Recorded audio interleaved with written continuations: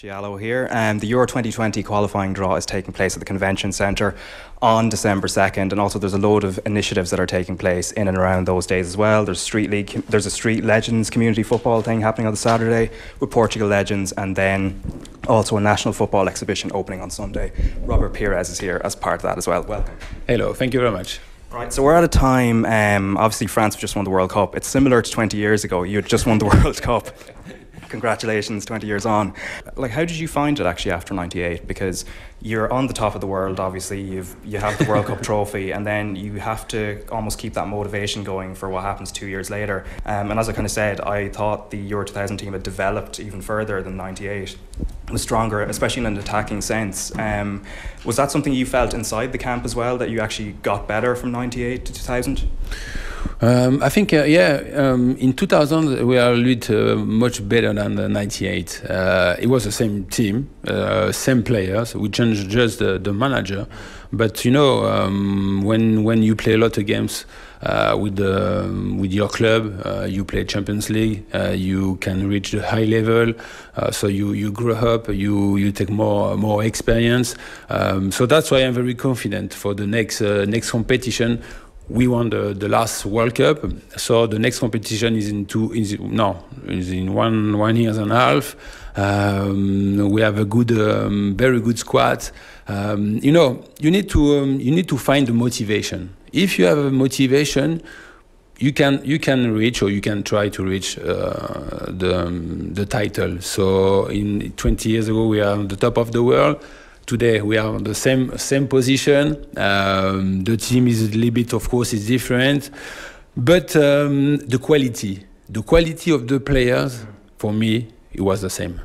The leadership quality, I think, maybe from modern footballers, obviously changed, and they're on Instagram, they're doing different things, and I can't imagine Didier Deschamps being on Instagram or doing social media. Even Didier Deschamps have an Instagram or Twitter. Fair play to him. Yeah, but everything's possible now. Yeah, the leadership looked a bit different, I think, because you had old school players like Deschamps, Laurent Blanc, Desailly in that squad, whereas you know the players. Of course, I was watching from that time. But now, when you look at the likes of Pogba, you're still young, huh? You're still young. Yeah, I'm 29 now. Oh, so that's all right. No, it's young. Yeah. Okay. But the leaders of today's group, say Griezmann, Pogba, they play almost with a smile on their face. It seems a bit different, and I wonder, how do you think that affects the internal side of a squad? But I think the effect is the same, because if you have a good quality, you can. I think you can win some titles.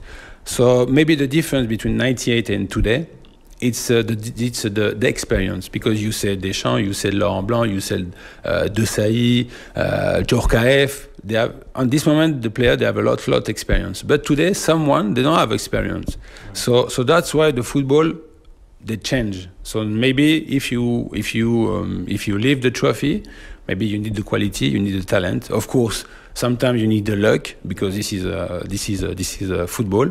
And of course, if you have one of the best goalkeeper like Hugo Lloris, it's perfect. If you have one very good defender, one of the best defender like Varane, it's perfect. And if you have one very good striker like Antoine Griezmann, it's perfect. So if you have this one, you can win something. And of course, for me, the most important, who is the best player in this team? You know who is it? I'd be interested to know then, unless you want me to guess. N'Golo Kanté. Well, of course, yeah, no, he's been... he's the best. For me, he's the best. Yeah, he's got a great engine. So that's exactly. So that's why I'm very happy, because Deschamps, he find a very good, of course, very good team, but very good stability. Dealing with the pain of Euro 2016, I know, obviously the Champions League final of 2006, dealing with the pain of defeat as well, I think was kind of important for this French generation. Yeah, I think it was a nightmare for France, for Didier Deschamps, because of course we reached the final, but the most important is to win or to leave the trophy. Unfortunately, Portugal, they won 1-0 at home, so it was a very, very difficult night. But I think after this, he built something new. He brings some new players, and it was a very good yeah, it was a very good experience. Because sometimes when you lost, you say, okay, you lost. It's because of maybe Portugal, they play better than you, or because you have a lot. Some player was injured. So you need to learn, because you learn every day, especially when you talk about football. So now look, 2 years after, we won the World Cup. Now I think we're one of the favorites for the next Euro 2020. Yeah. So that's why I'm very confident about this. Yeah. Yeah. A bit about yourself now. You've gone into doing a bit of coaching just at the time when Wenger was finishing up at Arsenal. You did a bit of coaching alongside him. Some of your former teammates are now getting involved. So Thierry Henry at Monaco. You have Patrick Vieira at Nice as well, and Sol Campbell is now taking charge of Macclesfield. Yes. When you looked at that generation of players, like you had great leaders, great players in that squad. Are there players in there that you're surprised maybe haven't gone into management like those three that I've mentioned? But for me, for example, it's not on my plans to be a manager, because it's very, very difficult. We have a lot responsibility. But I'm very happy to. I hope, like people, I'm very happy to see the new face on the bench, like Henry in Monaco, like Vieira in Nice, Sol Campbell. Freddie Ljungberg is with the national under 20 or 19, I don't know, but he's a manager, because we need a new manager, new philosophy or fresh face. Yeah. So that's why it's very capital for the football to have some new coaches like this. Yeah. And obviously new coaches at Arsenal now. So Unai Emery came in, and he's got a job to do, obviously, to try and maybe instill what he thinks he wants to see in a team. From your time, and obviously you can just tell us as much as you want, when you were coaching alongside Wenger towards the end of the reign, in terms of the defensive work, how much input did Steve Bold have at the time, or was it more Wenger kind of overseeing everything? But I think, of course, the manager is very important, because he can give you some advice or the confidence. So for Unai Emery, of course, I think he's doing well since the beginning, because it's not easy for him to replace Arsene Wenger. But he knows it should be very difficult, because this is Arsenal and this is the Premier League. And the role of Steve Bold is very important, because he's like a bridge between the dressing room and Unai Emery. So that's why I think Arsenal, they say, okay, we need a ex-player like Steve Bold, because he knows perfectly the house, Arsenal house, yeah. And I think he can help Unai Emery, because he used to play for Arsenal. He used to play in the Premier League. So I think it's a very good idea to keep Steve Bold on the squad. Was he doing many defensive drills separately as well? Yeah, exactly. Because I think there was an idea from outside that maybe he didn't have as much freedom to do the work, but maybe. But his freedom, but he have some responsibility, because sometimes he can take only the defender, because he was a defender, so he knows perfectly this how you call it, this football, because when you're a defender. So yeah, I think I know, because sometimes I can watch the session training in Cologne. So he's doing well. He's a very good manager, because he knows he can talk with the player. He's very free on the field. He have a small responsibility, but for the team, especially for the defender, it's nice when you can work with a guy like Steve. Yeah. You mentioned, I think, before that the one thing Arsenal were missing from the time, compared to when you were playing, to the time that, I suppose, towards the end of Wenger's reign, there was no kind of Martin Keown figure. He was obviously, and players like him were obviously important to the success that you had with the Invincibles and the other league title wins. Yes, yeah. I agree with you. Of course, you need an English player.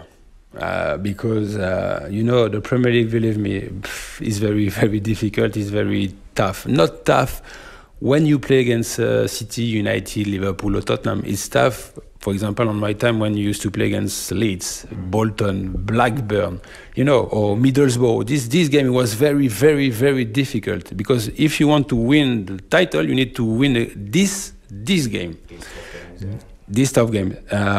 So that's why, for example, on my time, I used to play with the guy like Tony Adams, Martin Keown, Lee Dixon, Ashley Cole, Ray Parlour. So it's the base. So it's very, very important. So that's why I think Arsene Wenger, he say, okay, if I want to win the title, I need the English player. So he said, okay, this is my defense, only English. Look, yeah. Dixon, Adams, Keown, Ashley Cole, and in front I put maybe the more quality or the other football, like a French, Dutch, or Spanish football. So that's why the mix, it was perfect. But the mix got lost, obviously. Yeah, of course. But this is football, because when you play, the most important is the present. The present, you need to win the title, the Premier League, the FA Cup, Champions League. Unfortunately, we lost the Champions League in 2006. But Wenger, every year he built a very good team to be a competitive and to try to win the Premier League title. Yeah. I suppose the final story before I let you go, I did want to bring up David O'Leary. Obviously, you've probably been asked about it before, but yeah, you played Leeds. I think you mentioned playing Leeds, tough teams to play against. There was a bit of an incident, I think, after, I think it was November 2000 or so, where there was a little bit of a clash off the pitch. Have you met each other since, and can you just recall that moment? You know, I spoke with him, with David O'Leary. This is a big mistake from me. Yeah, because, you know, when you are a player, sometimes you do some mistakes. For me, it was a big mistake. So look, I saw David O'Leary 3 months ago. So we talk, naturally. So nothing happened. So it was. It's one of those incidents that happens. Exactly. So that's why. Yeah, you need. After the accident, you need to talk why. Yeah. And after we talk, the history is closed. Yeah. Next moves on. Exactly. Everyone move on. Yeah. Perfect. Robert, thanks a million for taking the time, and enjoy your time in Dublin.